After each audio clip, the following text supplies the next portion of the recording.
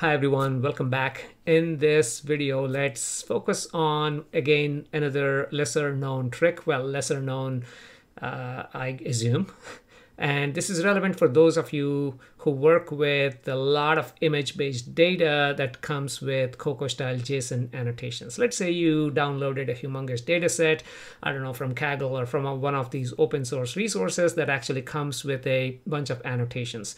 And it's got thousands and thousands of images. Awesome. Now you have everything you need to train robust models. But the problem is when you're trying to put together your code, you may need a smaller data set to work with, or maybe your region of interest is relevant to part of that data set, but where you need to ignore everything else. So what would you do, right? I mean, the best thing to do is actually extract the subset of the data and create your own COCO JSON data file, basically, for your annotations. That's exactly what this tutorial is all about. And if you relate to this, continue watching. If not, do not forget to hit the subscribe button if you're not a follower, because the next, or a subscriber, I should say, if you're the next video may be relatable to you. And while you are there at the subscribe button, try to find the little thanks button if you're feeling extra generous. Okay, getting back to the topic, let's go ahead and jump in and start looking at the code. And hopefully this is not going to be one of those long videos like I normally do, and try to keep it under 10 minutes if possible. And before jumping into the code, let's have a quick look at the data set itself.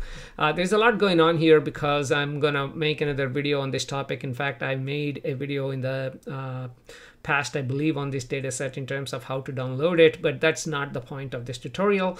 The whole thing is I downloaded this and I got two main folders. Let's just focus on this one, live cell train, and it's got 3,729 images, and they all start with some name in this case, right? I mean A172. These are all cell images. It can be any image, it doesn't matter. And if I open one of these, you can see exactly how this looks like, right? I mean, we have a whole bunch of these cell images. Sometimes the cells can be very complicated, but let's just focus on these, and they have different types of names. For example, if I just relate to this SHSY5Y and only these type of cells, and I want to train a model that or object detection model that works on these type of images, then it makes sense for us to extract only these ones, right? And then also save the JSON file accordingly, so you're not working with 3,000 or 10,000 or how many ever, but only a handful of these. So that is the goal. So let's go ahead and first each of these, I mean, this directory actually has a couple of JSON files. It's hard to find, but they are located in the same directory, which I hate usually, but I take what I get here. It's a free data set.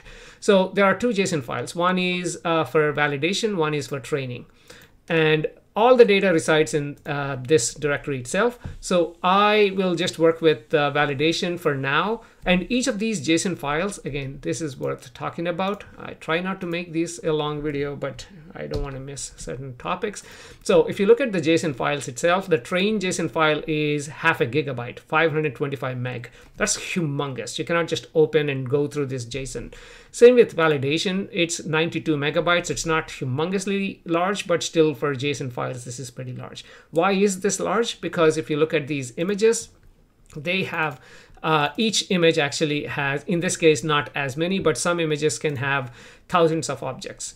And just add up 3,729 images and then thousands of objects, then that is humongous data set, right? So this is why we don't want to work with this entire data set, especially when I'm trying to put together my code where I want fast results. So let's just extract SHS5Y. So first thing first, we need to understand exactly how the JSON file looks like. And I'm pretty sure most of you know, you just go ahead and import your JSON file and go ahead and print the contents of this JSON file. I'll share this file with you, so don't worry about it. So let's go ahead and run this. And again, I am opening the val.json, and it takes a while because it's a large file. But there you go. This is exactly the structure. of the JSON file. In fact, if you don't have this code, if you don't know this, this is a valuable resource to have just in case if you want to open JSON files and get a quick view of what is in the JSON file. Well, here you have images, and within images you have basically it's a list of 570 containing ID width. That basically tells me that's how many objects there are. And it's got an ID, width, height, file name. File name is the image file name and the file location basically.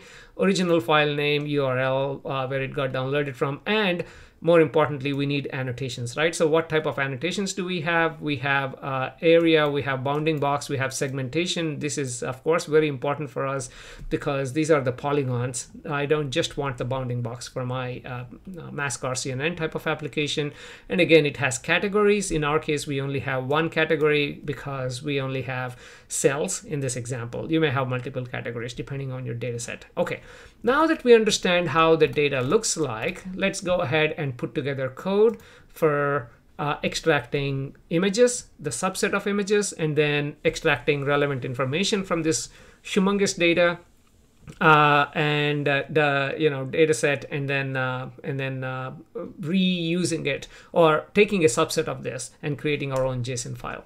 So I'll share again all the code, but I'm giving you the annotations path and where the images are located and where do we want to save it. Let's save it under a directory called SHS because these are the images we are extracting anyway, these ones. So let's save them under this images. I've already done the exercise because I'm training my own model on this one, but let's create a new one called val2 so we can actually see how the output looks like.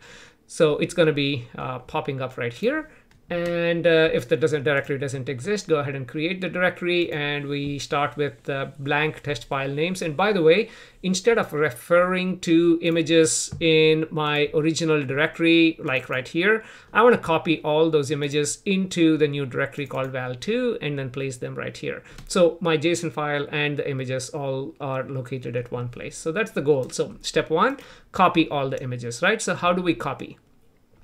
We actually take the file locations and source the directory, destination directory, and just copy, right? util.copy file, it just copies. Very simple.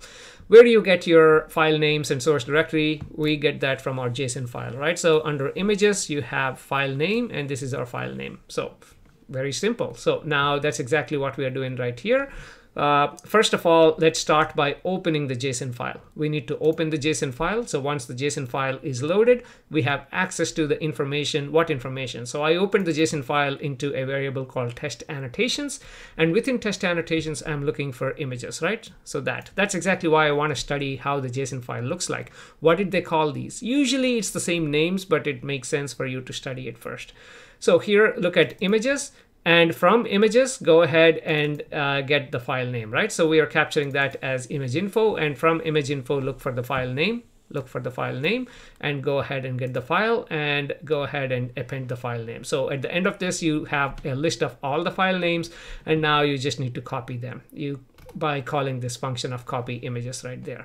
So you can copy images right here. Of course, you have your file names and destination directory, all that. Great. So you copied the images. Now we need to copy the annotations corresponding to those images, and that's the next part here. So your filtered annotations is nothing but what do we need to copy? We need to copy everything from images, annotations, and categories. In fact, I should say you should also include info and licenses in general. Copy the overall thing because it makes sense for you to have everything at one place. But in my case, I just copied the top 3 relevant ones: images, annotations, and categories. That's exactly what we are doing here. And down here, we are going through each of these, for example, each of these file names. And we are filtering the annotations by looking at the file name. If that file name, for that specific file name, go ahead and get the images, annotations, and so on, and combine them. And once it's done, we are going to dump all of these into a JSON file that is going to be residing along with our images. So that's the whole thing. So let's go ahead and run it, because first thing, it takes a lot of time initially to load my 92 megabytes of JSON file. Well, I say a lot of time, but it did take some time. And at the end of it, it takes some time to extract all the annotations. This is where bulk of the time actually takes, and then it writes the JSON file. So our JSON file should be smaller than 92 megabytes, but not a lot smaller, but it should be smaller. So it has written that. So let's go back and check. There is our newly created directory with our subset of images. Now I only have 80 images as subset, and this is the JSON file. It's 57 megabytes, and we'll verify how they look like. I mean, these images look like, how the annotations look like by loading this JSON file, because otherwise you don't know if you copied everything the right way or not. That is exactly the next step. Visualize COCO labels and display images. I've used this code in a few of my other videos, but basically I'm reading the COCO labels, these labels from JSON, and then placing them onto my input images. That's what this entire code is about. And where do we get? I pre-written the path by anticipating what it will be. So within my SHS5 images val2, that's the directory, filtered underscore, no, this is called test underscore annotations. I didn't change this to val. You should, if this is a validation data set, test annotations. We'll load that and get all image files, and then we are randomly picking 4 images and then displaying on the screen. Okay, so let's run this. It takes a little while to load the JSON. Again, when I say a little while, a few seconds, but you get the answer right here. So let us go ahead and zoom in, and that looks good to me, right? So this is a sanity check. Is everything working fine? So all of these cells, if you want, you can print both the original image and these side by side and do all kinds, but I think to me this is logical. You see how everything is making sense. By the way, writing or training a model to do a good job segmenting these objects can be a bit of a challenge. Especially what I did not like about this data set is when you look at bottom left right here, you see how some of these cells are not annotated. Only some of them are annotated. So when I train a model, I'm not sure if these cells will be properly segmented, because it's probably taking this as background. Again, I don't want to get into that yet. Wait for that video. Again, that's why you need to be subscribing. But let's print a few more images and then end this video. Again, this is a sanity check, so everything looks good, right? So cells right here. Okay, so I am super happy with this. Hopefully the message is conveyed here. You have a large data set with a single JSON file. You're looking for a subset of images, and basically you're extracting that from your JSON file and writing your own JSON. So this data set is now ready to be trained. Wait for my future video on this specific topic. Look for something like, hey, how to use Detectron 2 for cell segmentation, something along that lines. Thank you very much for sticking all the way to the end, and let's meet again in the next video.